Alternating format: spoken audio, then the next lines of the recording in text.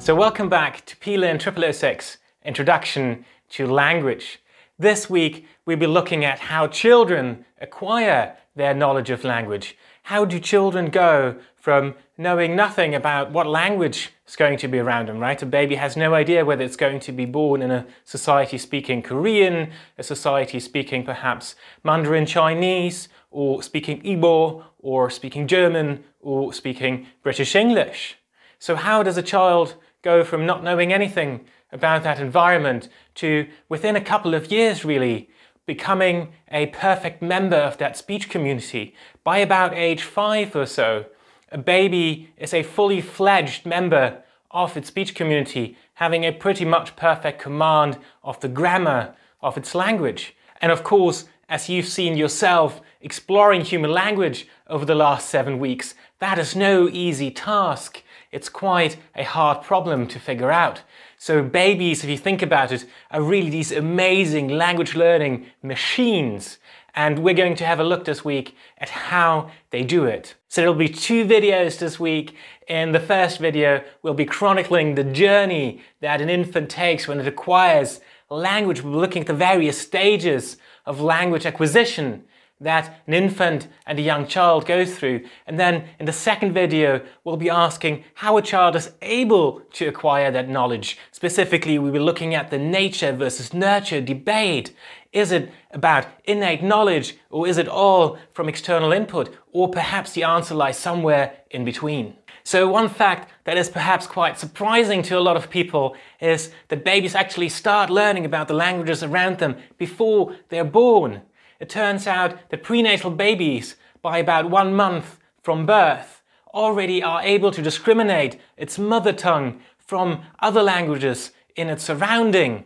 And we know this because people can go and with ultrasound measure the heart rate of the baby whilst it's in the womb, and then they can play different stimuli from different languages, including the mother tongue, to the baby and see how it reacts. And it turns out the baby reacts differentially to the mother tongue versus other languages that it hasn't been exposed to whilst it was in the mother's womb. Following this, pretty much at birth, we can actually show that babies have a preference for the maternal language, for the language of its mother. So quite clearly it's been paying quite a lot of attention to how its mother has been speaking whilst it was still in the womb.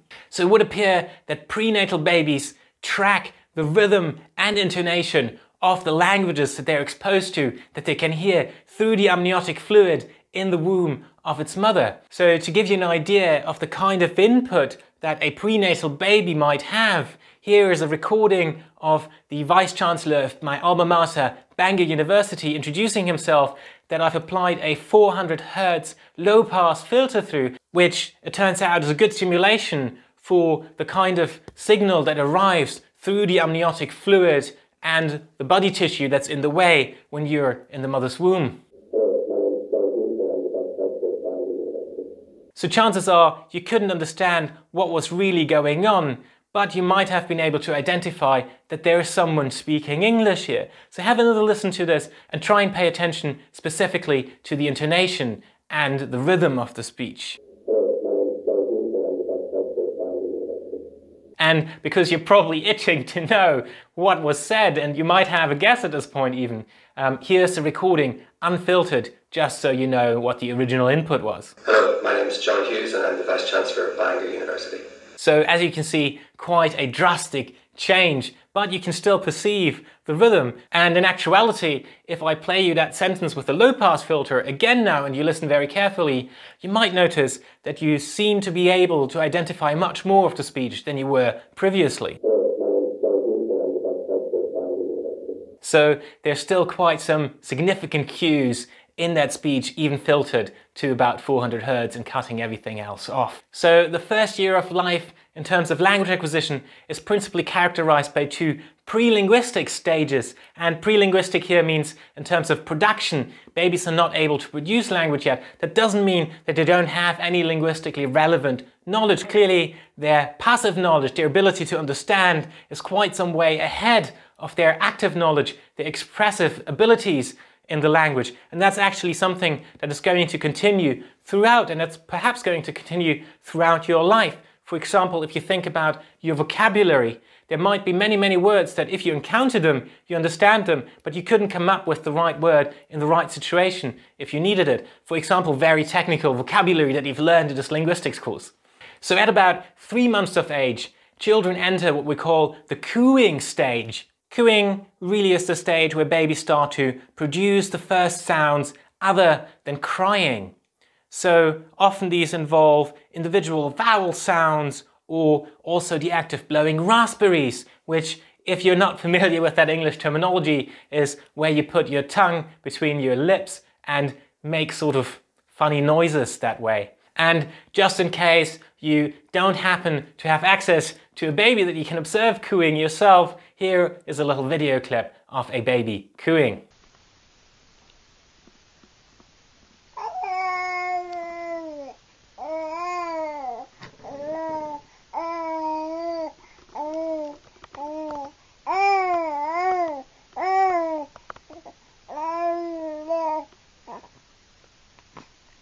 And it seems what's happening during this cooing stage is really that babies are starting to learn to get finer motor control of all the articulators that are involved. A lot of these vowel sounds are still quite pressed, and there seems to be relatively little control over what the vocal folds do at present, how much pressure is applied from the lungs across the glottis. You learn how to move your tongue in more detail, how to use your lips, and of course lips are the first articulators that you can identify visually, so babies have very strong cues to know that these are involved in language. So really cooing here is a first attempt to gain finer motor control of all the things that the baby needs to produce language.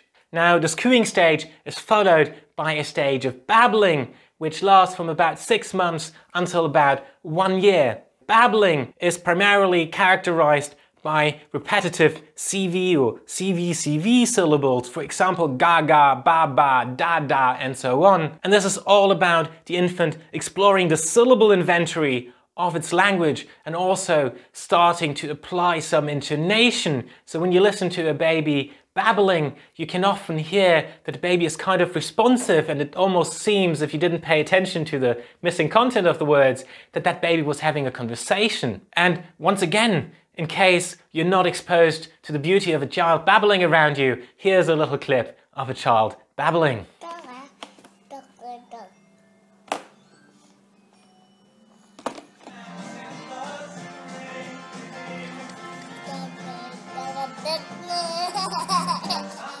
So sometime around the 1 year mark comes this wonderful stage that all parents are looking forward to, where a child speaks the first couple of recognizable words of their language. Usually at the start, these are of course very simple consonant vowel CV or CVCV words, which really is sort of the most simple word structure that you can have. So for example, a child trying to say the words sock and shoe might say sa and su. And then of course there are those two tremendously important first words that every parent is looking forward to hearing, mama and papa. And something really fascinating about these two words, mama and papa, is that in almost every language of the world you find the words mama and papa or something very similar like baba being applied to one of the primary caregivers in the child's environment.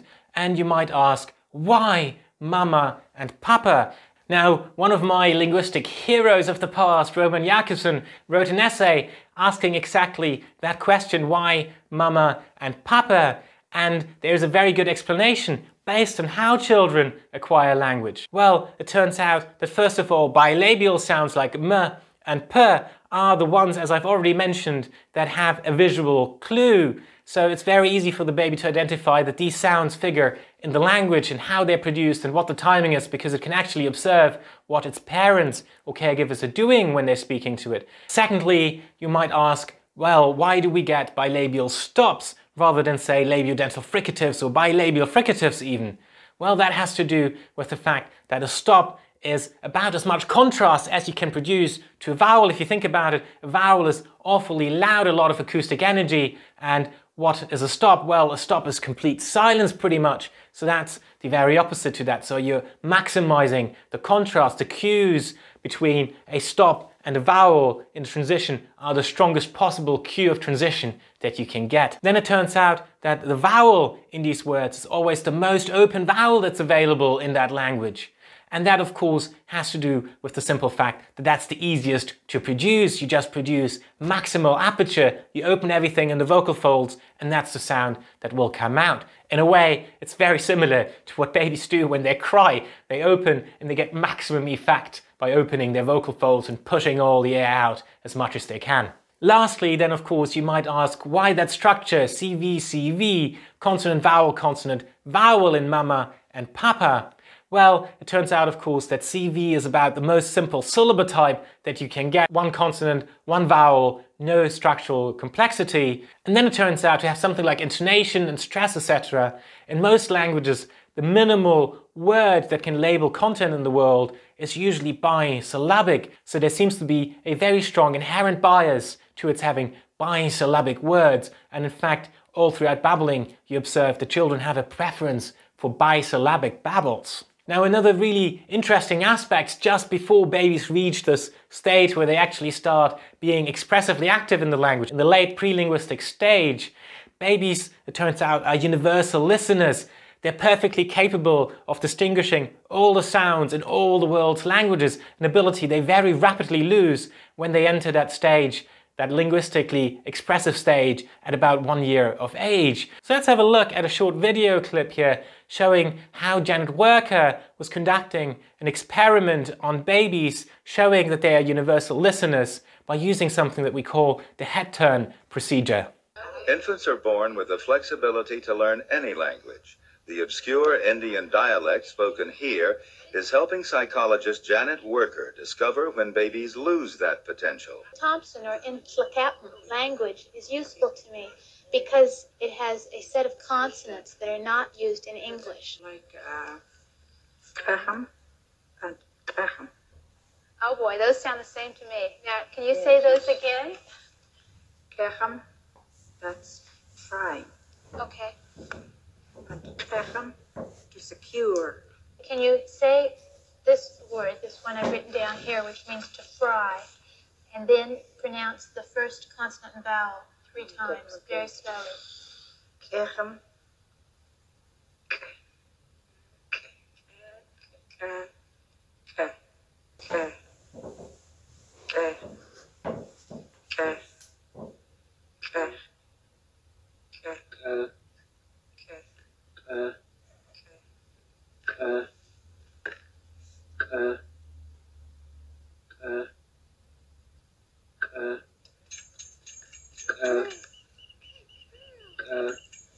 We teach the baby to turn her head when the sound changes.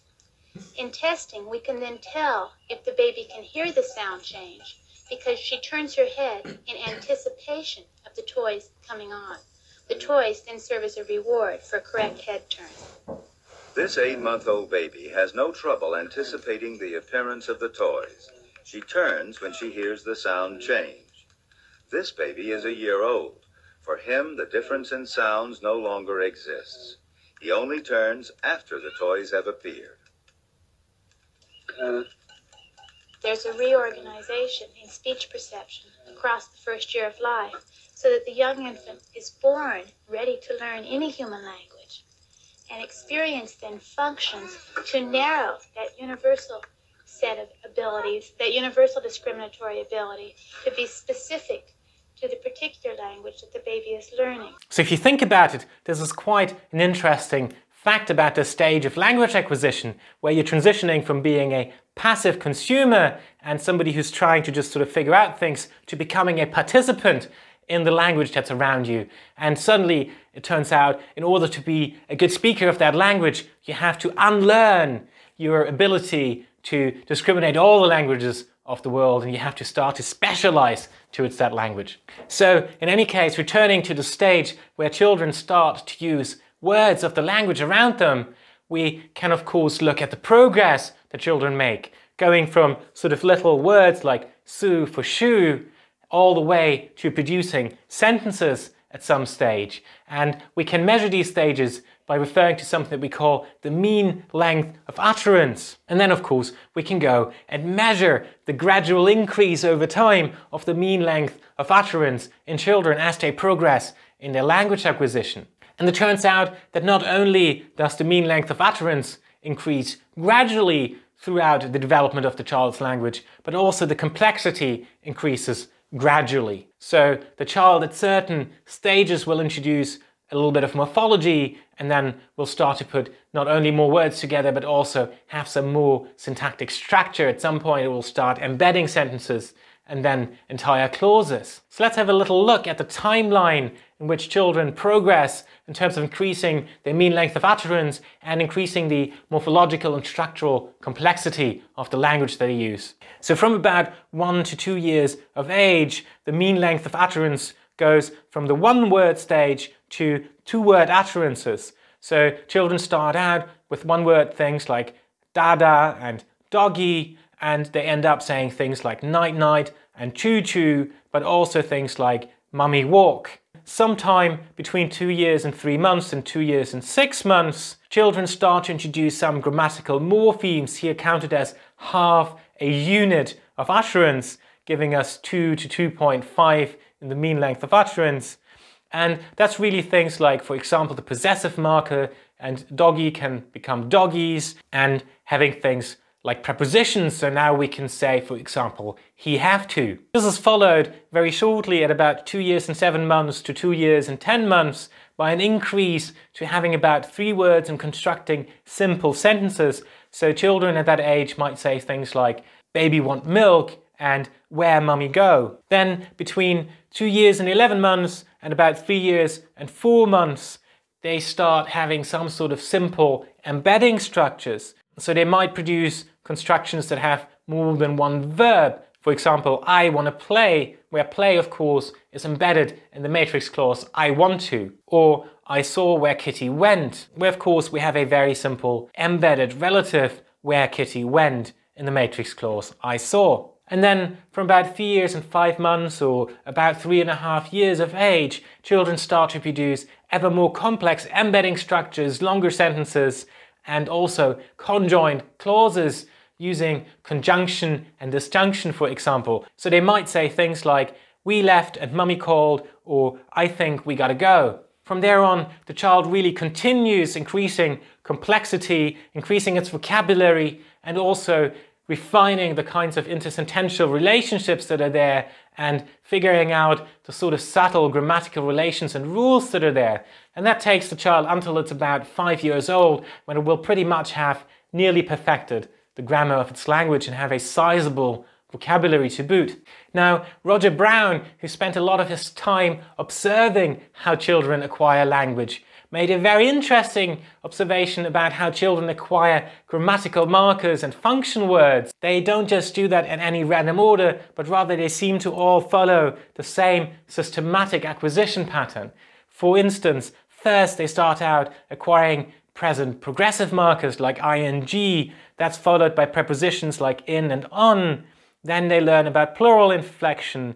Then they learn the irregular past tense verbs like went and hid. This is followed by possessives, and then the copula to be and its variants like am and is. Following the copula, children then learn about articles like a and the, before moving on to the regular past tense ed, which of course they then go through a stage of applying to everything. Even words that they have previously already learned have a special kind of past tense, and they will re-regularize them and maybe say things like goed instead of went.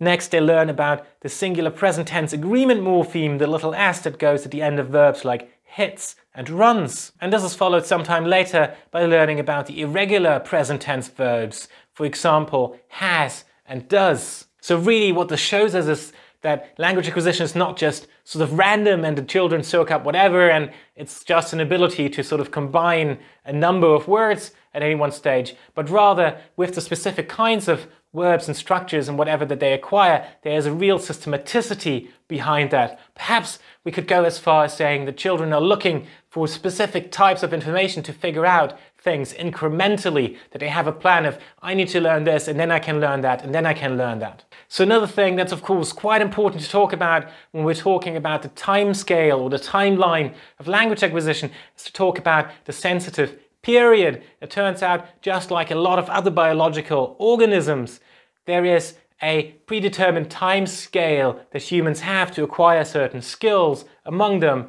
to acquire the ability to have human language.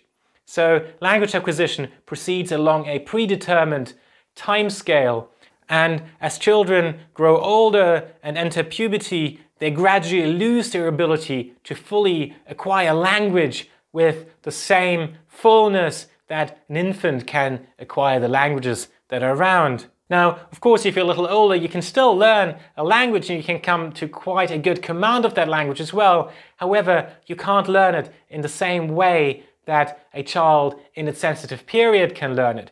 So post-pubescent humans cannot acquire language to the full extent that younger children can.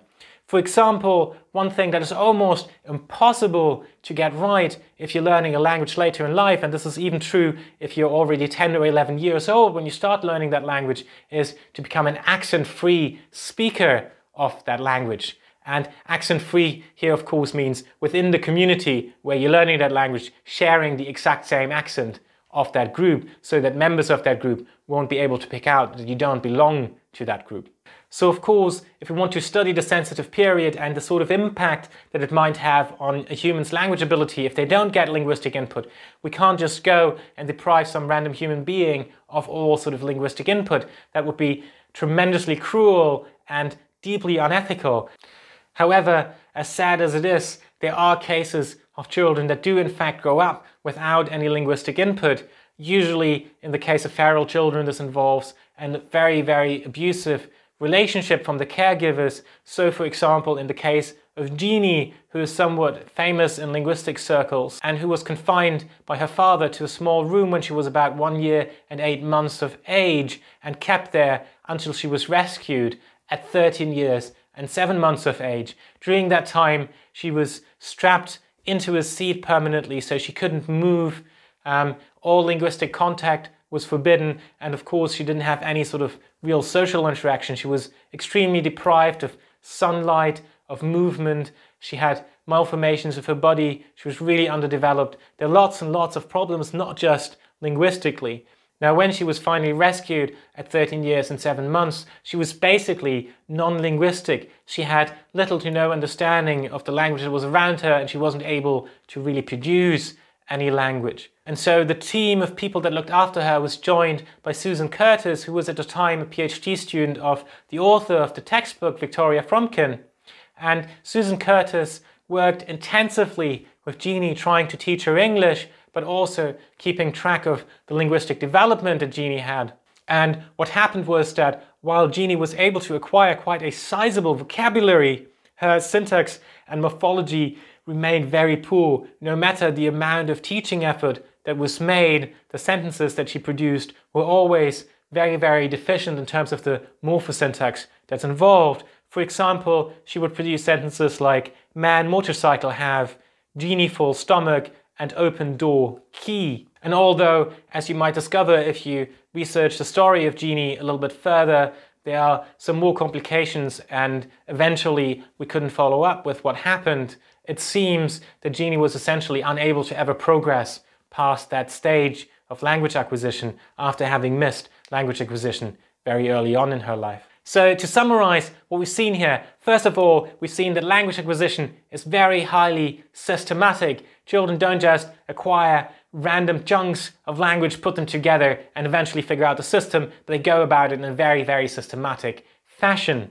In fact, language acquisition seems to proceed along a biologically predetermined schedule with distinct stages of acquisition where children have distinct tasks. They're trying to figure out distinct things about language that they're learning and becoming proficient at. Humans, moreover, have a sensitive period, a window for first language acquisition which fades around puberty. And while, of course, as I've said earlier, older humans can still acquire additional languages, they can't do that to the same extent that young children can. And the process, in fact, might work differently, even though second language acquisition is not something that we'll be looking at here specifically. So now that we have a good idea of sort of the timeline of acquisition, of how a child develops its language, we have to ask the question, how is it that a child is able to acquire all that knowledge in the first place? And that's exactly what we were looking at in the second video. So I'll see you over there in a second.